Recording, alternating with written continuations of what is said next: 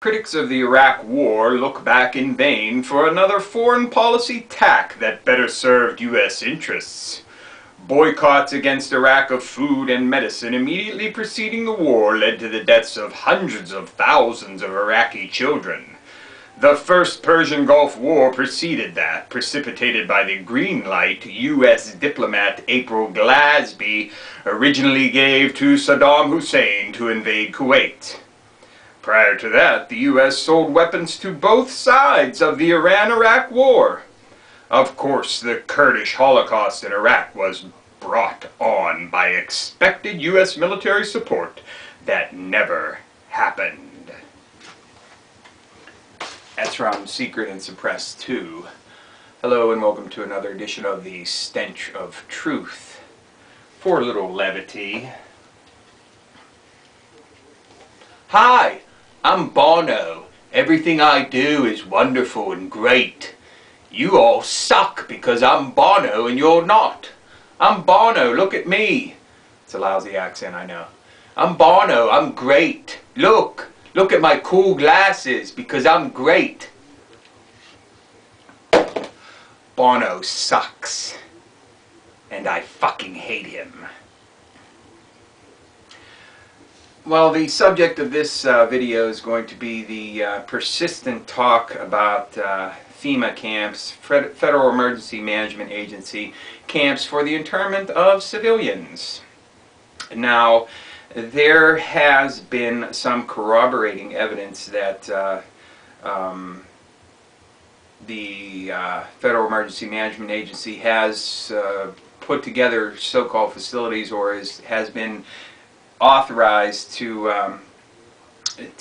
put facilities together for aid during times of emergency and disaster. The first thing that I want to say is it's quite obvious that any camps that that FEMA puts together could conceivably be used for internment if things go really sour.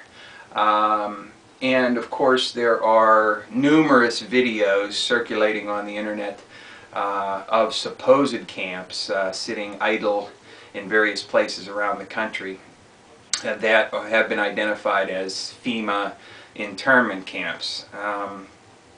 Currently I'm trying to get in touch with the Federal Emergency Management Agency to get a statement from them. Now, as to whether it'll be fucking true or not, that's another issue altogether, but at the very least, to hear directly from them.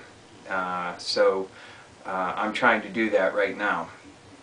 The main thrust of what I want to say is that, let's just assume for a moment that there are FEMA internment camps, and that at some point, if things go really bad in the economy or in this country, etc., that these camps will be used to round people up.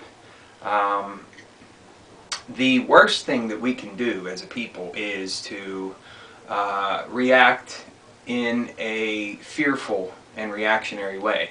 And the reason I say that is because it will cause you to do irrational things, because that's what fear does. Fear promotes irrationality. So we do not need to fear.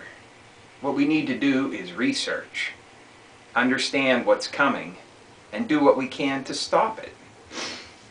So if you feel as though these FEMA camps are real and you buy into a lot of the hysteria, and I'm not saying that they're not, because certainly it is within the scope of what this government has done to produce these things.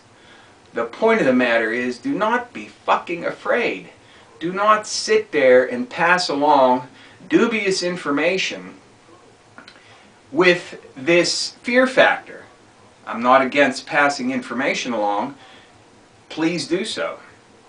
But do not couch it in these terms of fear and this tremendous terror at what's going to happen, because all you're doing is promoting irrationality amongst those who are going to see your video and respond to it, or do something rash in that return. So drop the fear away. Even if they're real, and even if they're going to round you up, you can't succumb to the fucking fear that they're trying to put into you. What you need to do is you need to focus on fucking rational response. And that is research and attempt to do those things that you can to prepare yourself in the event that that should happen. But at this particular time, to do what you can to prevent those things from being implemented in the first place. It's simple. It's fucking simple. Now, I've also seen a lot of videos that purport to show the so-called FEMA trains sitting idle on train tracks around the country, and this has been rumor for fucking years, that these so-called cattle cars are equipped with shackles so that people can be rounded up, put into these train cars and shackled and bolted in, and all of this kind of stuff. And again, I don't discount the possibility that there is a system in place in order to enable the rounding up of people. However, once again, most of the time, whenever this stuff comes out, it is designed to provoke a fear response in the people that see it. Do not give in to the fucking fear. Do some research and try to find out what you can. You know, if there's an idle train car on a track somewhere near you with hundreds of cars, you know, see who owns them. It's usually written on the side somewhere. If it's not, then do a little research to try to find out who it is. Talk to the company. You know, you could be lied to.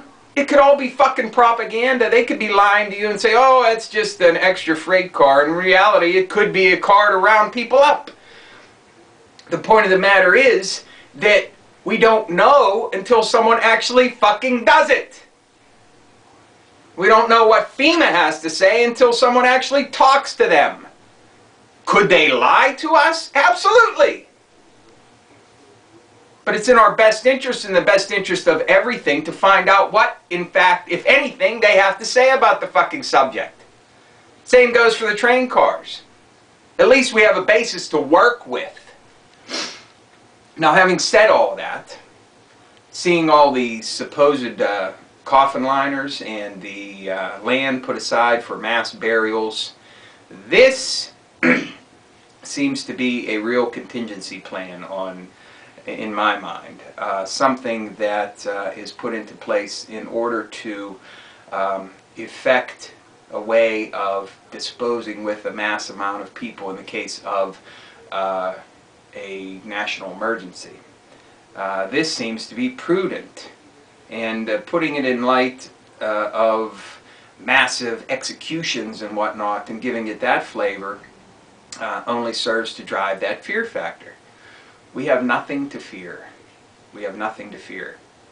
If you will grasp things, and if you will take the steps necessary to bring yourself a certain measure of contentment when presented with all of this stuff, then you have absolutely nothing to fear. So when you see the coffin liners, when you see the videos of the mass graves, it seems highly likely to me that that could be a legitimate government project to enable them to quickly dispose of a lot of people who die. Now, why would they do that? That's the real issue. So is it going to be for mass rounding up of people and executions, or are they lying to us about something else? Is there a huge comet about ready to hit? Or do they fear a massive pandemic of bird flu? You know, these are the things that we need to know. We need to know what the motivation is behind all of these things.